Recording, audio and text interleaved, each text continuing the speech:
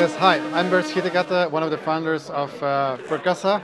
Celine is over there, that's co-founder. Here at Knobcon, we're showing our new Synthor Modular Synthesis System, which consists of a piece of software running on the Mac and the PC, a remote control surface, which you see over here, which connects to the computer via USB, and it's also the base station for our wireless Pro AudioCubes, which you can see on the table.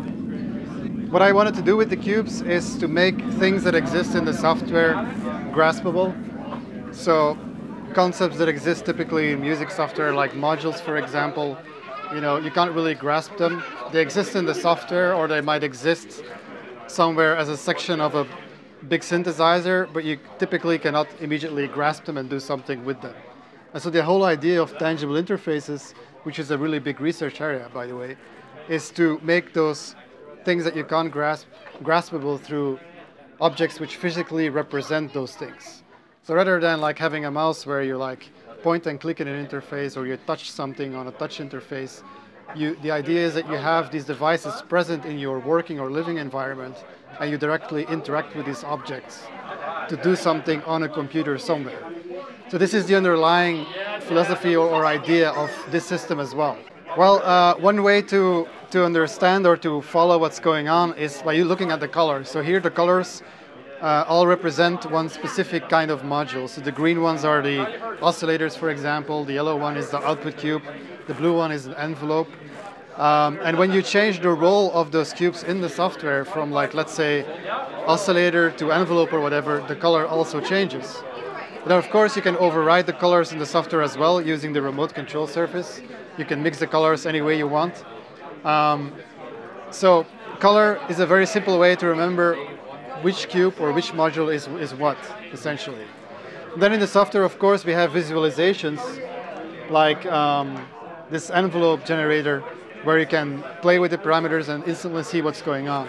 So the remote control surface here is basically what you use to configure the software and what you use to interact with the software beyond the AudioCubes patching system. Because the role of the cubes is really to patch and to modulate and to patch on the fly and to experiment with routings between modules, whereas the role of this control surface is to configure the cubes and the software and the modules and to like set very specific settings like frequencies of certain modules, or to call up new presets. Like, let's say you have a preset with 5 oscillators, and next song you're playing you need like 5 noise generators or whatever. You just press that button and instantly you have a new preset and everything is configured the way you want it to be. And then of course you have the encoders here on the control surface, which allow you to play with those parameters in real time too during your live performance. So the control surface, the remote control surface is kind of like the yin of, like, whereas the cubes are the yang, or whatever you want to look at it. It's like the two parts that together create a complete system for like sound experimentation and performance. And we've made it such that all the functions that you need to work with in the software are accessible from this control surface. So there is normally no need absolutely to mess with anything in the software using your mouse. And so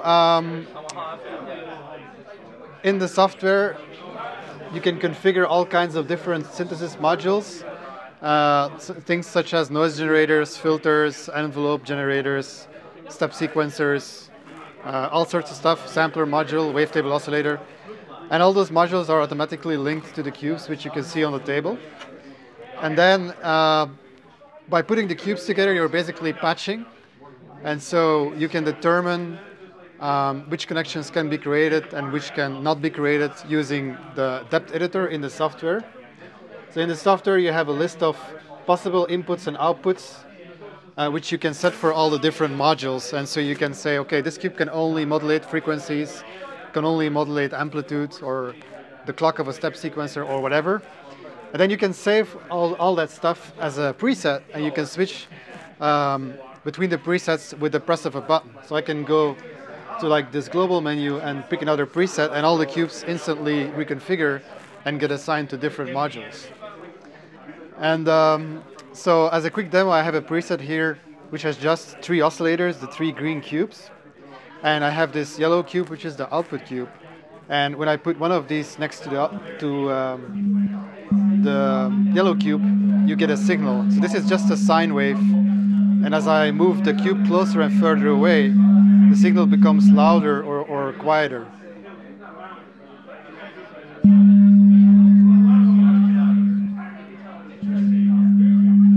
I can do the same thing with the other oscillators, so I can add another one. Now you have two tones, and if you move that one closer, it's the same thing, it grows louder.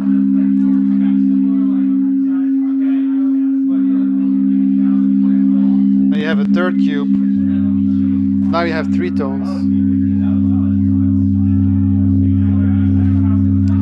Then, if I want to change the frequency of any of those oscillators, I can do that right here in the software. I can choose any of those cubes simply by pressing these buttons. So as I press these different buttons, different cube lights up. So let's say I take that one, I want to change the frequency, I can just do that like that.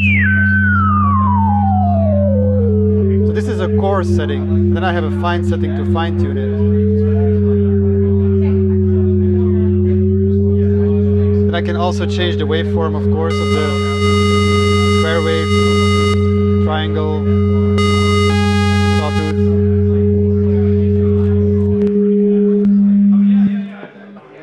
So I have a noise generator here. If I put that next to the yellow cube, you get noise with variable frequency. And then if you put the filter in between it, you get it's kind of like a rumbling noise because it goes through this filter. And of course you can sweep the cutoff of the filter using the controls here on the remote.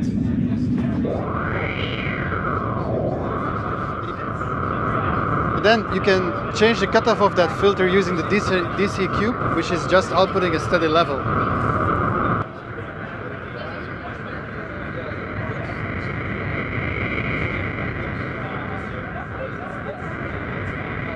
Another interesting example is like if you have a step sequencer and you drive the clock of that with something else. Like you have, so let's take the output cube and you take the sampler module, which has a bunch of TR-808 samples in it. And then you put the step sequencer next to that. And now you'll see that nothing is happening yet because it doesn't have a clock yet. But when I put the oscillator next to it, it starts running. If I take it away, it stops. If you go to the sampler module, you can look at the different files that have been loaded just by tapping the view button. And you can also play with the start and the length of the samples. So now, as I move closer here, I'm playing more of the sample. Whereas if I go away, I play later. I play like a later portion of it, so you don't hear it as much. This is the wavetable demo. So I have a wavetable oscillator here. So if you go to the wavetable oscillator, you can see that there is already a sample loaded. I can chop up that sample like this. I can cut it into up to 256 pieces.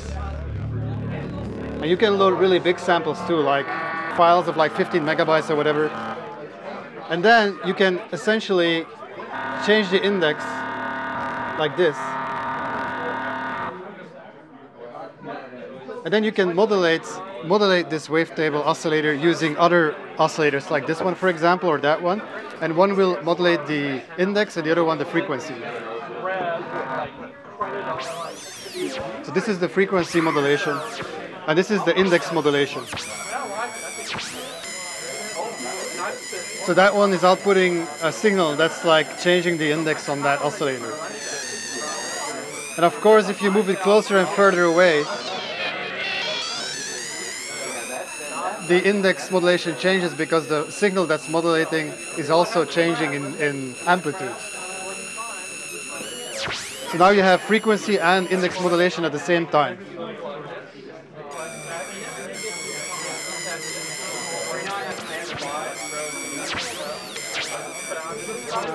This is classic FM stuff.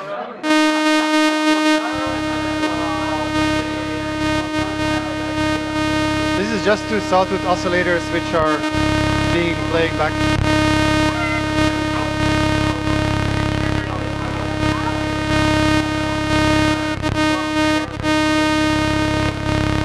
Then as you put these next to each other, you can get frequency modulation. And so the cool thing is these two cubes are configured such that one will modulate the frequency and the other one will modulate the amplitude. So when you change the order of the cubes, when they are next to the output cube, you get a different kind of modulation.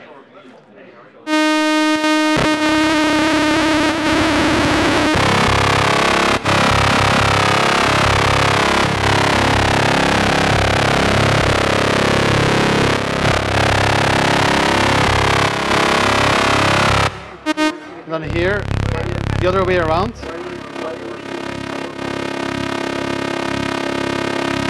You get a completely different kind of modulation. Now this is an envelope that you can use to modulate that oscillator which is modulating that one. So now you have an envelope modulating the pitch of the oscillator, which is modulating, I think, the frequency of that oscillator, and then the signal goes to the output. Well, there are several artists who have been using the cubes in the past for controlling, let's say, Ableton Live or Maximus P or some, hardware device like an Electron drum machine or whatever. I mean, you can still do that. You can still use our MIDI bridge software, which is available on our website, to hook up the cubes to anything that's MIDI compatible. And then you can use the triggers from the cubes and the distance signals to control effects or like start and stop things. But I mean, that's how people have classically used the cubes. But now with the addition of this synthesizer software and our remote control service, the cubes really transition into something of a complete sound creation system and no longer like a component of a system or an accessory to the software you might be using or whatever.